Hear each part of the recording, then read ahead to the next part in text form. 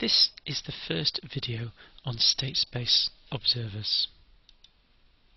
So the previous section looked at state feedback, and in other words it said, how can we determine a feedback control law u equals minus kx so that we get the closed loop behavior that we want?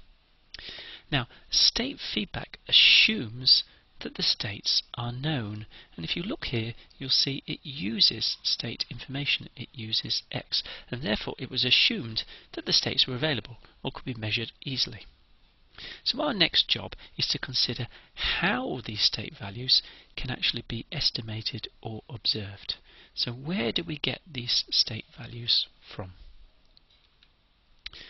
What's an observer then? So an observer is an operator or a system which interprets, and that's a key word, interprets available measurements. So what we want to do is go from measurements to an actual value. So here's an example. I've got an inspector here and they can see some measurements, they can see some footprints. So what's their job? Their job is to say, given what I can see, what am I able to deduce? So they can't actually see the state x, they can see an alternative measurement, and from that measurement they want to deduce something about the state. And here's the question, what extra knowledge are they going to use in order to make their deductions? So we'll illustrate this with an example. So first of all, we have to clarify what we mean by available knowledge. So what measurements have we got? We need to know what is the quality of these measurements and how much confidence do I have them. So if you have a low quality measurement, you may not believe in it, you may not want to use it. And critically, what other knowledge can I introduce which is relevant to the measurements? If I've got other knowledge, I can use this with the measurements to create additional knowledge. Now this latter point is really, really important. Most measurements have got a context.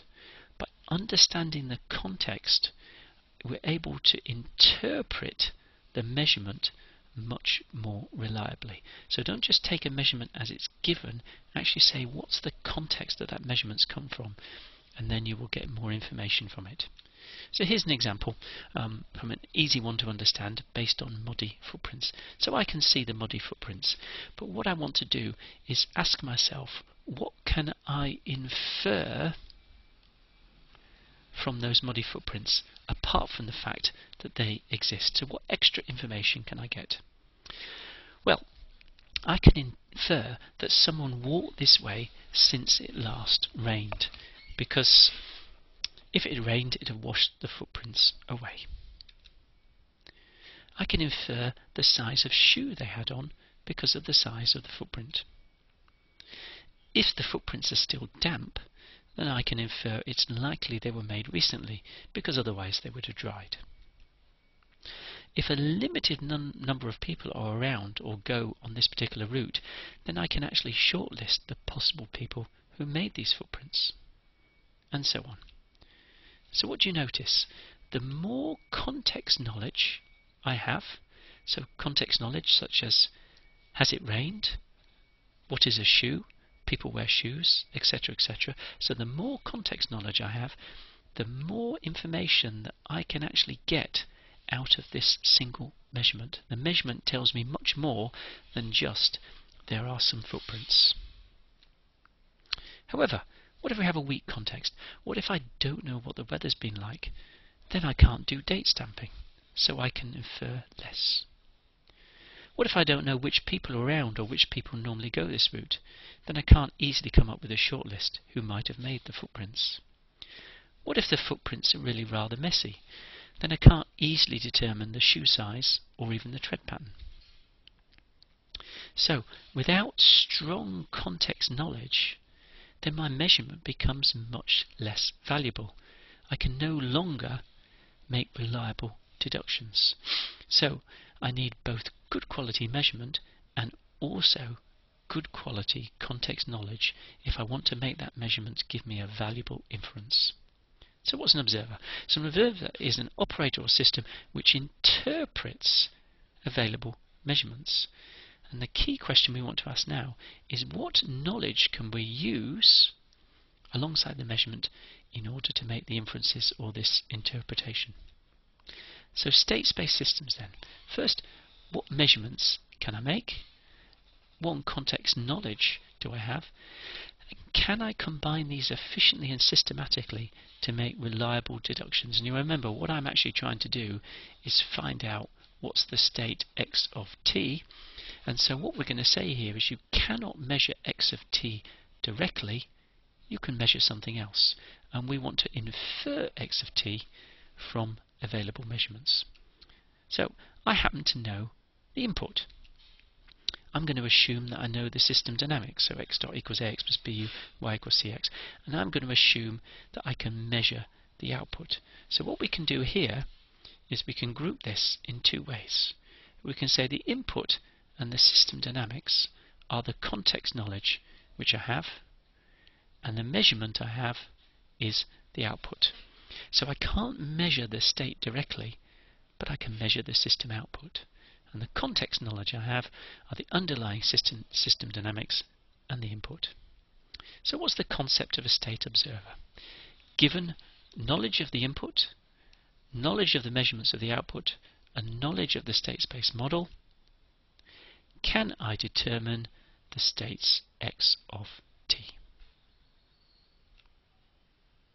For now, we're going to assume that the parameters a, b, and c are known exactly, and the measurements are good. Now this is an assumption, and one of the things you might want to ask yourself is what would happen if you did not know A, B and C reliably, or if the measurements were poor. Would you still be able to determine the states x of t? So, final thing we want to look at is what can we draw out from this system model. Now typically a human will do a form of back calculation. So they'll say, in order to have arrived at position P with a given speed and timing, it's likely I went through position M with a related speed and timing. And what we're doing here as a human is we're embedding awareness of system dynamics. So we're saying that there's only certain transitions that are possible. Cars can only go so fast, they can only turn so quickly, they can only stop so quickly, they have to stay on roads. So in other words, limited forms of transition are feasible. Now why is that important? Because what we do as a human is we postulate different initial conditions, and then we say, alright, let's simulate forward in time with the model dynamics I've got from those initial conditions and find out, can I get the output that I've observed? And you'll find there's only a limited number of initial conditions which will match what I've observed. And so we narrow down the possible initial conditions by making use of the system dynamics. So the key word here is we use our awareness of the underlying system dynamics in order to shortlist. So here's a summary. We've introduced the concept of an observer. An observer combines different forms of knowledge, facts and measurements to make inferences about a system state. So typically in a state space model, an observer will combine knowledge of past inputs, available measurements of outputs, and knowledge of model parameters, which implicitly means system dynamics. So what we're going to do in the next video is we're going to look at how we can use this information to come up with a mathematical definition of an observer, which will give us the system estimates.